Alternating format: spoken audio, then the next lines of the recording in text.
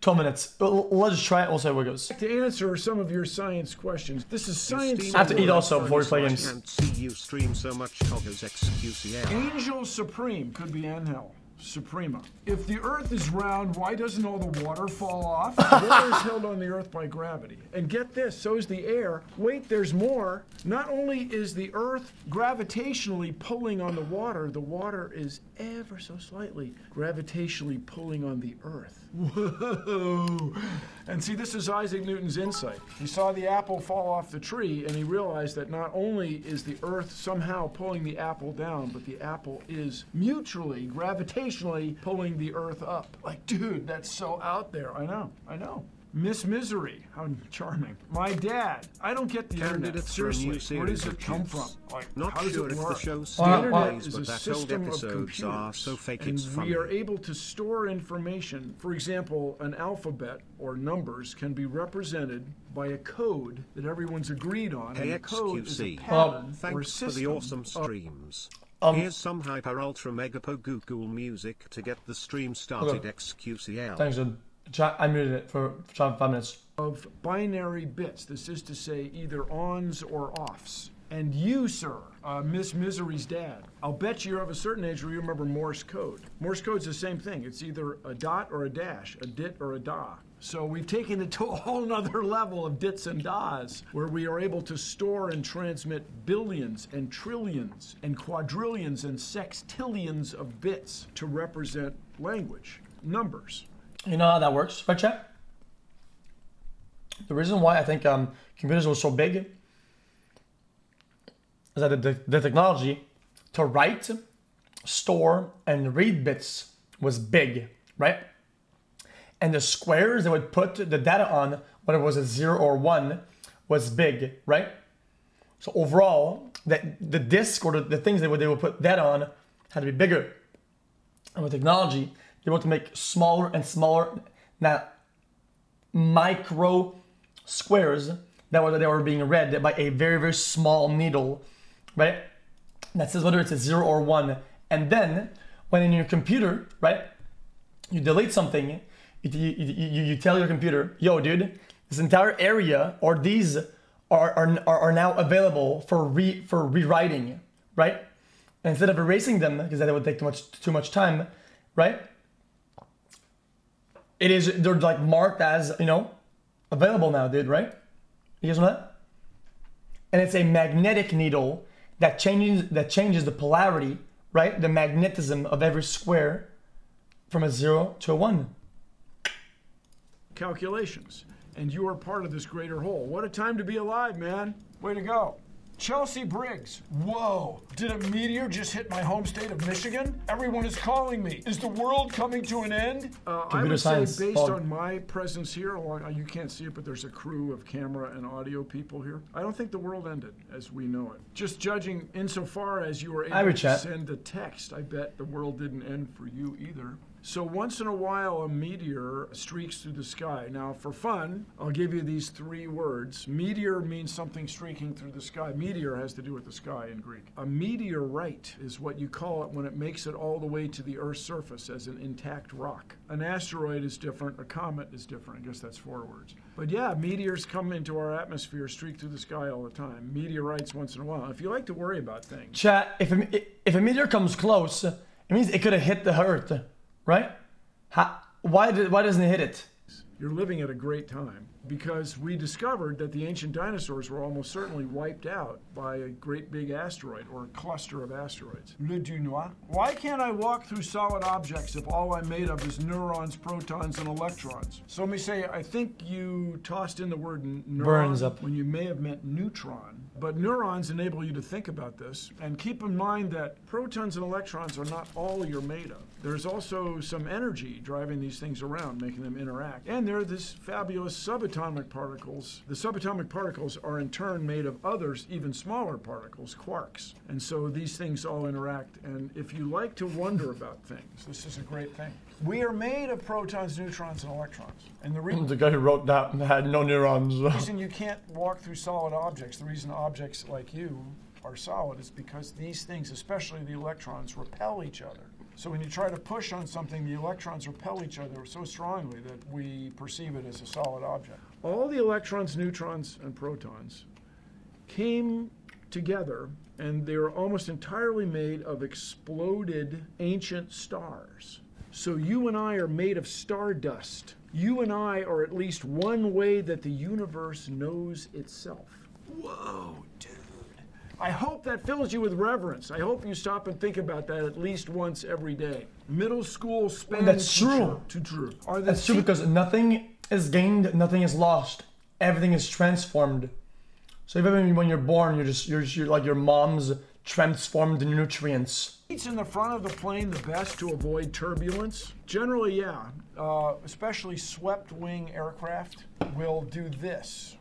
And it reminded some aeronautical engineers of a Dutch person on ice skates. So traditionally it's called Dutch roll. And you damp out the Dutch roll with the rudder on the vertical tail. So yeah, generally the front of an airplane is smoother than the back, but this is a pretty subtle effect in the modern world. Maybe on an old MD-80 or DC-9, that's interesting. Donald Douglas -9 aircraft, or maybe even on MD-80 and maybe even an old 707, you'd feel that. But nowadays, I knew that already. Never. Why? Because of the coupling of stability and control and our understanding of computers and our ability to have computers to not only do position, velocity, acceleration, and jerk, but also snap.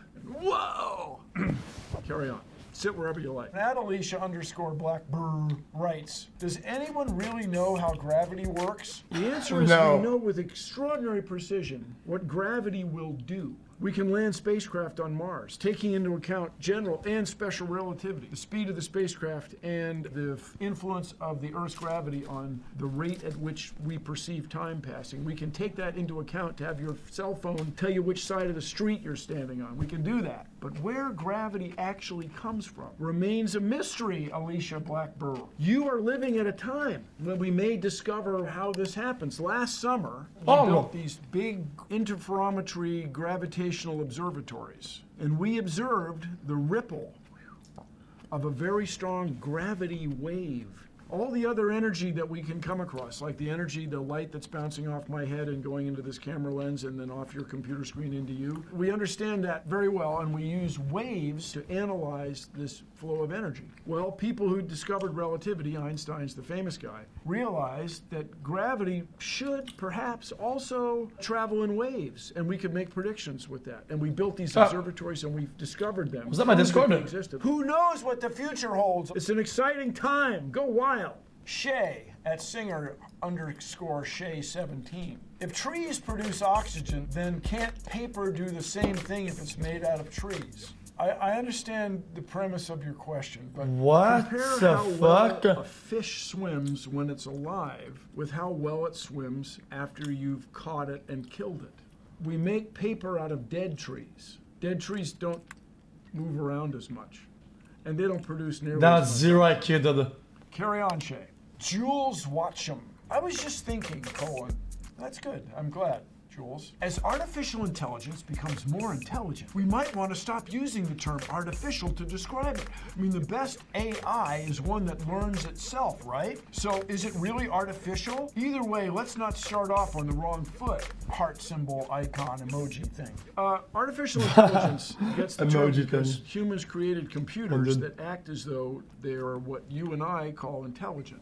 For me, the line that will be crossed is when our computer systems, which are artificially intelligent, choose to make art. When an artificial intelligence decides to do something just for the sake of doing it, then we will have crossed a line into intelligence. So right now, I'd stick with AI. And don't be freaked out about AI. You get on you go to an airport, you get on the tram that takes you from Terminal A to Terminal C, and you trust it. Because engineers have designed a system that figures out how much you weigh, how much your luggage weighs, how fast the door should open, where it should stop, how fast it should accelerate, how fast it should slow down. Gets all that done, and you trust it. It's just... I have a question, dude.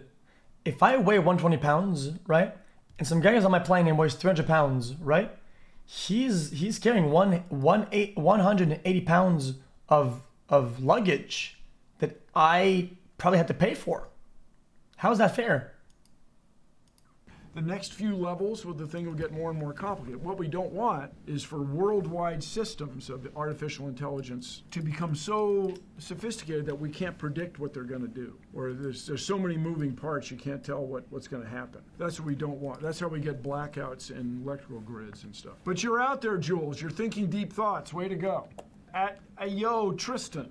Did I just hear thunder in a snowstorm? Is that a thing? Yeah, it's a thing. Thunderstorms happen when it's cold enough for... Yes, guys. Yes, guys. Commercial airlines are just like freight thing where they move fucking items. Humans are packages. For snow to form. It's the same concept. You know what? You observed that yourself. Way to go. Yokimo at YosiFlow13157012 writes, I have no pinky toenail. Is this evolution? You'll notice that in evolution, what's an interesting thing, a fascinating thing, a very important idea in evolution, Yokimo, you don't have to be any better than you have to be. This is to say, there is no force, no natural selecting pressure to have superpowers, to have X-ray vision, to be able to run faster than a speeding locomotive or leap tall buildings in a single bound. There's no motivation for that naturally. You only have to be good enough. So if you're able to live your life, put on shoes, run marathons, whatever you might do, dance, swing dances, maybe the Balboa or the collegiate shag or East Coast swing, you can do all that without a toenail. There's no evolutionary pressure for you to get one. But it's a cool question. And you know what else, Yokimo? I'll bet you really have one. It's just the nail bed's really small. I'll bet. Carry on. I have that. Latimer Alder. I have Question, that. colon. Do you guys want to see it? Hashtag climate. You want to see it? I can't have that. Ready? Watch this. It's so small.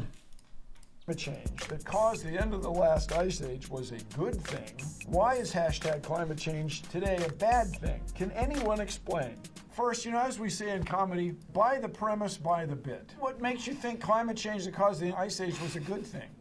Og and Adept over there in what is now France, they had it going on. They lived in caves. They hunted, gathered, and scavenged. They had sex. They carried on. Who knows what they buried their dead carefully. Why was that a good thing? Everything got hot. People started walking all over the earth. I mean, was that really good? But why? The reason climate change today is a bad thing is the speed. It's the rate at which humans, like you and I, are causing climate change. That's the problem. Wrong. You and I are causing climate change. And it's the speed. People are going to have to abandon coastal cities as their floods come in more and more frequently. The pests that infect our crops, pests are showing up earlier and sticking around later. It's the speed, Latimer Alder, that is the trouble. And whether or not Ice Age ending was a good thing, it depends on whom you ask. Go out there, go back in time, take a meeting with Og and Adept and see if they thought it was great when there were mosquitoes all the time. Sucked, man. At Brunette Love Hey, Zil, good job. writes, at Bill Nye, my boyfriend and I have been debating if water is wet.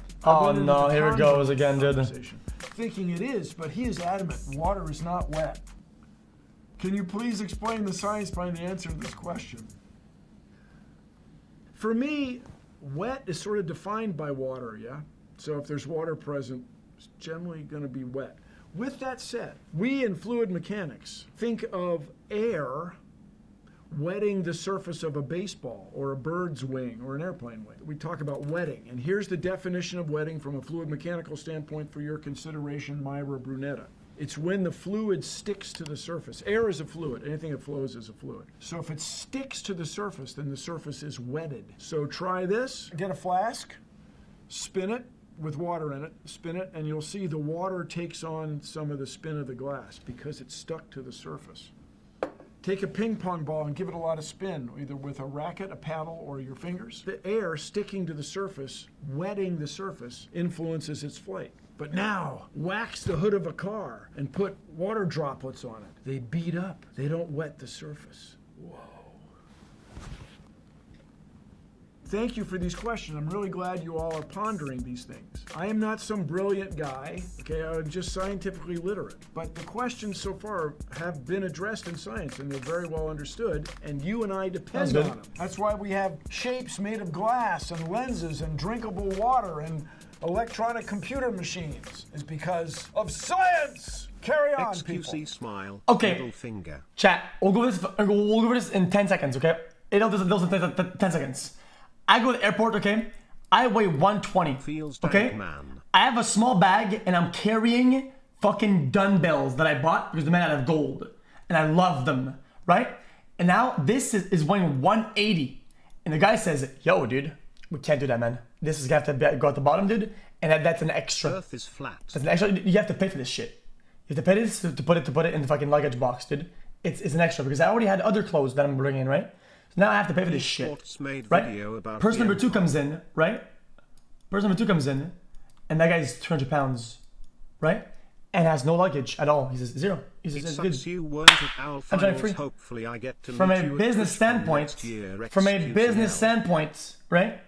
I'm paying this much because it's expensive. It's the weight, right? Gang. But I have to pay my ticket and the thing, and he's only paying for his ticket. How is that fair?